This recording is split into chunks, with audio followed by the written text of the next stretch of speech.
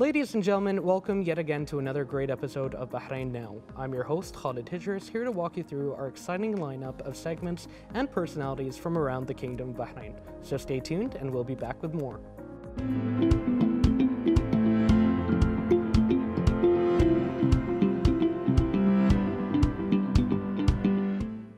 The British University of Bahrain's team TEMPRAH has represented the Kingdom of Bahrain in Injaz Al Arab's 18th Young Entrepreneurship Celebration, which was recently held in Dubai, and has proudly won the Company of the Year award in the university track. With such a remarkable achievement, the British University of Bahrain became the first university to earn this award since the establishment of Injaz Bahrain in 2005. And to talk more about that, we are pleased to be joined by the team members here, Bayan Salman, Hala Hisham, as well as their mentor, Khalid Abdullah. Welcome, how are you all doing today? All is well, alhamdulillah. First of all, I'd like to congratulate you guys for winning Company of the Year. Now, first to the students, how do you feel about this achievement? Thank you very much. Actually, we are very, very greatly proud of the achievement, especially being that we are one of the first universities to have won the Company of the Year award representing Bahrain, and especially being that we have kept all of our efforts and hard work and dedication into this company and the team, and just overall our collaboration with one another, which led to a great success of us winning this award. It's always brilliant whenever we have anyone from Injaz on, because it's always great to see how this this opportunity gives you guys so much to explore in terms of collaborating with one another, knowing your own skills, and to actually take a skill like a concept and then to bring it to life. So I mean, I always love hearing answers like yours. And now for the mentor. Now the British University of Bahrain has officially become the first university to achieve this award since the establishment of Injaz in 2005. So what does that achievement mean? Well, for me personally, it means a lot, because I was one of the first volunteers in Injaz Bahrain since 2005, the establishment of Injaz. And I would really like to thank Her Highness Hassa Al Khalifa for all of her support throughout this 20 years. And of course, the Executive Director, Ms. Hana Sirwani, and all of the coordinators of Injaz, the amazing coordinators of Injaz. It means a lot, of course, and to BUB, being the first university to be crowned as the champion in the regional, it means a lot to us, it means a lot to Bahrain. And of course, when we did it, that's exactly why we wanted to do it. We want to have the best representation of Bahrain, and that's exactly what we did. So I'm really glad and happy of the achievement, of course. Clearly, and I mean, really, you guys, your work has clearly paid off, and I love the trophy, by the way. Congratulations again. It's always nice to have the hardware as well, isn't it? And now let's talk a little bit about the efforts that led up to this. I'm sure that this was a massive undertaking. What did you guys' schedules look like? So before I answer your question, I also wanted to thank Her Highness Sheikh Hassa Al Khalifa and His Excellency Sheikh Khalifa Al Khalifa, the chairman of BUB. Their supports have really played a pivotal role in our success. In terms of the effort, we started regionals training 4 months ago with Injaz. We were meeting almost every day. And upcoming to the regionals competition, we were meeting every single day. So we worked really, really hard collaboratively and together. Alhamdulillah, the hard work paid off. Alhamdulillah, and it's always great as well whenever I have teams from Injaz, and you guys are no exception. Whether it's the mentors, whether it's the students together, everybody just seems to have this symbiosis, you guys sitting together. It just I can tell you guys are part of one team, right? And now back to the mentor. You worked very closely with this team. What would you like to add to that? How would you describe witnessing their efforts to leading up to this achievement?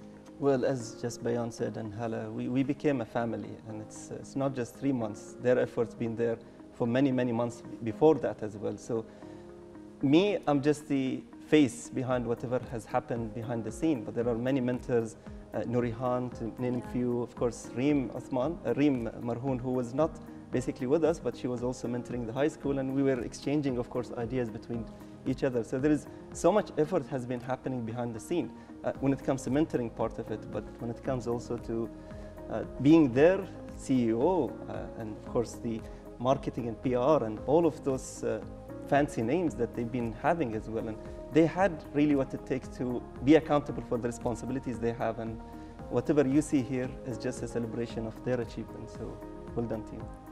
Thank you. I think that that's a beautiful interaction, and I think I really like something you said, that they, I mean, I'm paraphrasing, but essentially like that they were living up to the fancy titles that you were given, and what fancy titles they are, I must say.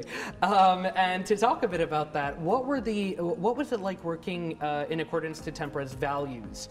What were the values that you engaged with in order to live up to those fancy names? So within TEMPRAH, we have set core values that we follow by on a daily basis, if not just the creation of our product itself. So some of these values include innovation, sustainability, care, and versatility. And this just all comes down to, it's like our core building blocks to how we achieve our successes, along with the creation of our product itself. You know, ensuring that we have sustainability within our product, we curate versatility for our clients and customers, and furthermore. Brilliant. And you mentioned sustainability. Now, from your point of view as a mentor, how can Team TEMPRAH, how can they sustain their success? How can they keep building on the achievements they've already gotten? Well, they gained so much into the journey itself. I'm sure they learned a lot about the journey. It was not definitely an easy journey. We had lots of setbacks. We had lots of changes as well happening within the team, but they persisted, and they were really amazing when it comes to sustainability, sustaining the team, and persistent as well throughout all of the challenges. So my advice to them is just to keep on believing in themselves, keep on believing on the vision that they set for the company, and I'm sure they would inspire more others as well to follow their leads. Definitely. And speaking about inspiration, innovation, can you guys tell us a bit more about the Arctic design and about the materials you guys use? Okay, so with the Arctic design, it's basically a product that we created that caters to outdoor worker. It's a cooling gear essentially that includes an innovative cooling mechanism which consists of a water pump that circulates around the gear to ensure that it cools down workers in extreme heat. And along with that, it features an array of features, including the NFC tag that we provide, the reflective strips on the gear, along with it being having removable sleeves. And in addition to that is having a 100% recycled polyester material that encapsulates all of it together. You guys thought of everything then. Yeah. And you know, speaking about that, can you tell us a little bit more, elaborate a bit more on the used materials? Okay, so the materials, so being that we cater versatility and having that as one of our core values, we've curated different materials to assess to different clients. So for instance, we have the standard material, which is 100% recycled polyester, which is made out of essentially 28 recycled water bottles per gear. And then we also feature a different material, which is a fire retardant material, specifically catering to industrial companies. In addition to that, we have a high visibility material catering to construction workers. You know, I'm in awe on how much thought went into this. It is something that is not only this is not progress for progress's sake, right? Like, you guys have taken a real world issue, which is the fact that, you know, the weather is inevitable. And wherever you are in the world, I mean, I think as Bahrainis we usually think of the heat here, but I mean, even less intense heat is not really ideal, and especially for long hours. And you guys have taken that very universal experience and you've given it a very clear-cut and very futuristic solution. This is like something out of sci-fi, and I believe I've said that about this project before. I'm absolutely sure I've said that before. And now, again, from the point of view of a mentor, what is the importance of supporting this type of innovative thinking when it comes to the students of Bahrain? Well, when it comes to the students or the youth of Bahrain, of course, that's the backbone of whatever this future, the country future is. So we really need to focus on them, and that's basically where my heart is the development of the youth of Bahrain from now, because they would be sustaining this country for the coming generations as well. So it's very important for us to handhold them and give them the responsibilities that Injaz enables. Injaz is a vehicle of transformation when it comes to youth, and that's basically the opportunities they have. And kudos also to British University for being there as well behind the scene and supporting the students, and that's what we need to have. They've never been students, honestly. They've been actual CEO, actual VP of marketing, actual VP of sales. And that's what we need to do. We need to give them flavor of what needs to be done for the future of Bahrain. And that's basically where our heart should be.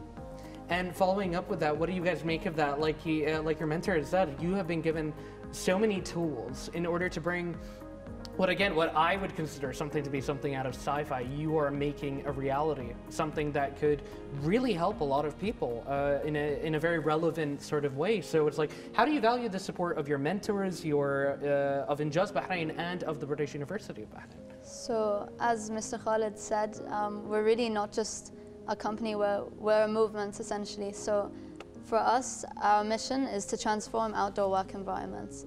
And by doing that, we want to use the NFC, we want to use our cooling technology and the support that the mentors and Injaz Bahrain, Ms. Isra Janahi, Ms. Khawla, Mr. Khalid, and everyone else who has supported us, they've allowed us to actually experience what it's like being in these roles and executing things. It's not just an idea, we actually executed the idea. We actually sold and got pre-orders, so it's something really impactful. And even from the British University of Bahrain, they were with us from the beginning, giving us any support we needed. And even in decisions, taking decisions, they were there for us as well. So yeah, we're really thankful for it all.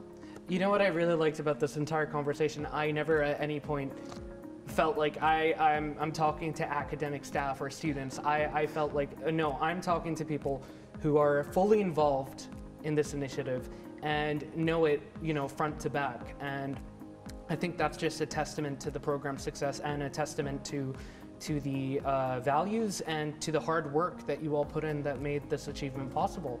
So thank you for that. And just to wrap up, I would just like to ask you all for what your advice would be for those looking to follow in your footsteps, or for anyone looking to get involved with Injaz Bahrain or any other of the many avenues that we have for innovation here in the Kingdom of Bahrain. Okay, I'll start it off by saying the hardest things are often the sweetest wins. So I would say never give up. The bigger the risk, the bigger the reward. At the beginning, there were a few doubts with our idea because some people tried to do it before, but they couldn't do it. And we took that risk, even though we knew that we could be disqualified if we didn't execute it. The bigger the risk, the bigger the reward. And also, just start it. Even if you don't have the experience and you don't know if you can fully do it, just start it and you're going to learn along the way. Something I'd like to add is to take any form of challenges that you would face as a form of an opportunity to learn and grow from. That's something we've noticed and we've worked around a lot within our company, within our team. Any form of challenge that we face, we would take the opportunity to just pivot off of it and work and learn towards. And so that's something I'd share. For me, I think it's all about the vision. Youth really have amazing potential. It's just that we need to clarify the vision for them so they can see it vividly. And then no matter what happens, no matter challenges that we face as well, if the vision is clear, we would be focusing on the vision and not the obstacles. And that's what we need to basically carry out of our journey as well, and have more of the youth to see that they can do miracles if they just believe in the vision. And the vision that I want to portray here is whatever we do here is we do it for Bahrain. So that's very deep. And if that depth of the vision hits the heart, then basically whatever we can do would be aligned. And no matter what challenges and obstacles we would have, they would be just smooth sail for all of us. Wonderfully said. And from the way that you've all spoken, the attitude, the very positive attitude and very practical way that you guys approach everything, I think, again, just shows that you guys are deserving of this amazing award and this amazing achievement, which is something I think is the beginning. I think that this is not an end for you guys. I think that this is a beginning for even more great things that you'll be doing. Now, you guys have probably had quite a lot to celebrate recently, and I'm here to tell you that the celebration is not done. And this time the celebration will be caught on camera here, because we have a few people who want to celebrate with you. No way! Hi guys! Hi.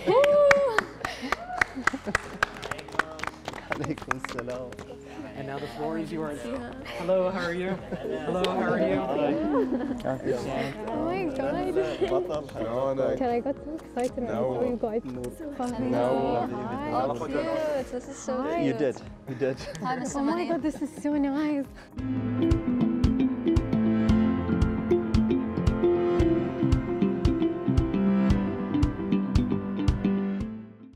Ladies and gentlemen, and now let's take a look at what's going on beyond the studio in the following report.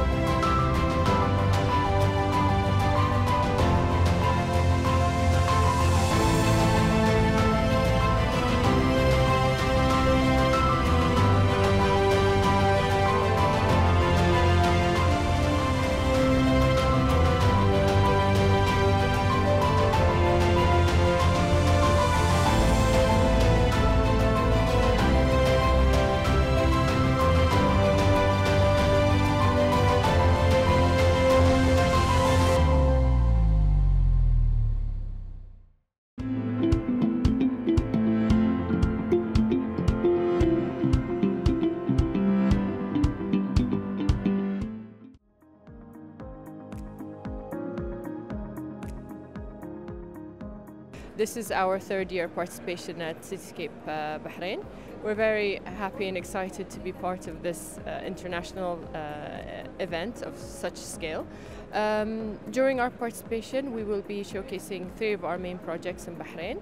Namely, one of them is Nasaim Arad and Besatin Villas, as well as Canal View apartments in Dilmonia. So again, we're very happy and excited to be here, and this is day 2 actually of our participation. Yesterday we had a wonderful opening ceremony and a very exciting day, and we look forward to more today and the next three days, I guess. Yes.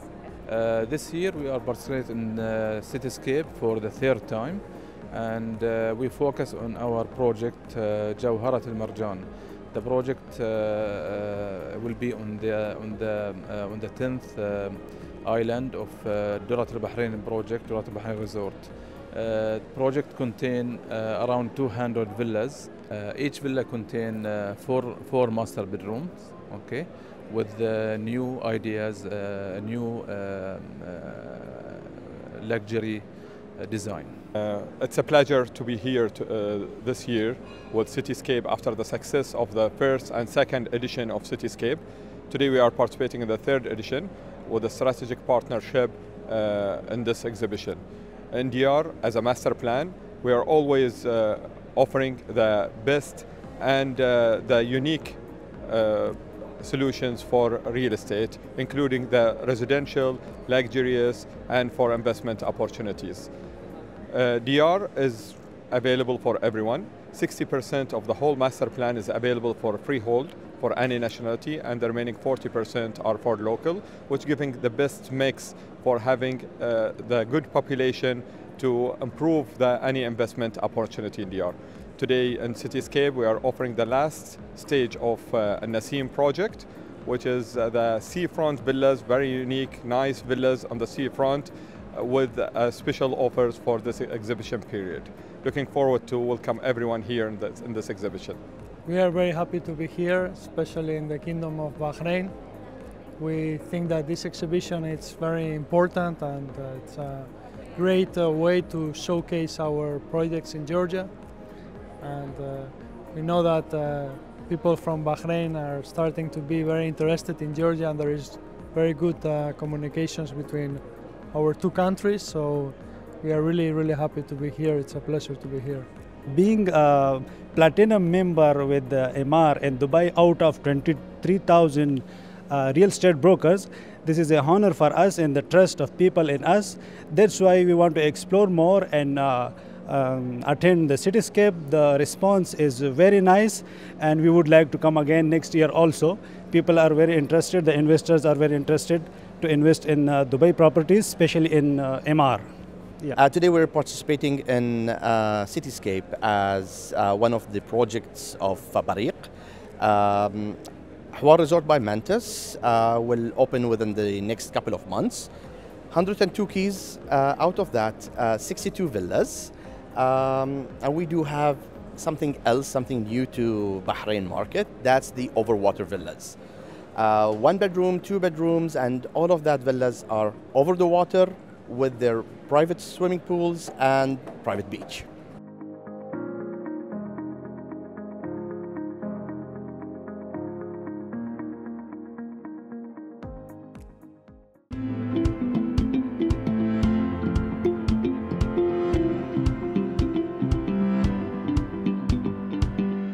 This year we've really focused on bringing a more wholesome experience for the consumer. We're educating them with 2 free courses that are available exclusively during Jewelry Arabia. Those courses are an introduction to pearls and also how to buy and care for pearls. This allows for anyone who's looking to buy pearls to come, take this course for free, and also learn more as a consumer. This actually is our 2nd year over here at the exhibition Jewelry in Arabia, and it's very comfortable and hopeful that we get back here again. Actually, our shop will be here in Bahrain, and you can follow us in IG, Instagram, sayamsecret.official, and our product will be almost from Thailand. Perfumes, Thai spa, and skincare. Kitoa is a Japanese luxury fragrance brand. established 2018, using the traditional and very rare tree oil, hinoki, hiba, and kusunoki. Yes, and so you feel the Japanese culture and also the sophisticated and very elegant world of view. The first one that what we have made is always with the precious stones, with the Bahraini natural pearls. It goes with the natural emeralds, natural diamonds, and Lulu Bahraini Tabi'e. The second one is the Bahrain's heritage, the 21-karat gold, which is Bahraini gold with Bahraini natural pearls. And then we have the classic natural pearls. So this year we are launching a lot of, for the young generations, the very small items, daily wear items, and we look forward to welcome all of our customers. My company is 999. We are Italian jewelry, and we are here at Jewelry Arabia in Bahrain. We start to do this show 5 years ago, and we are very happy to be here.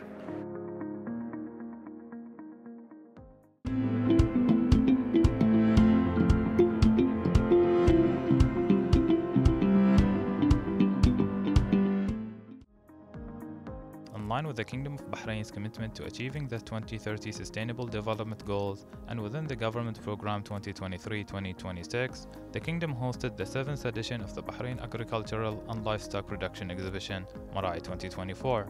This event is one of the largest regional exhibitions in terms of agricultural and livestock production. 6 editions have been held so far, all of which have witnessed local and regional participation thanks to the excellent tourism infrastructure. This exhibition reflects the success of plans to provide an integrated work system to further enhance food security efforts, diversify its sources, and encourage investment to support the national economy. Through the 7th edition, Bahrain is keen to enhance food security efforts to complement national strategic initiatives and projects aimed at increasing the contribution of the agricultural and livestock sectors. Maraee 2024 served as a platform to showcase the Kingdom of Bahrain's rare breeds in these sectors. The aim of the exhibition focused on enhancing agricultural and livestock production by showcasing the latest development used in advancing the industry, improving communication between farmers and buyers, and increasing interaction and trade exchange between exhibitors and investors.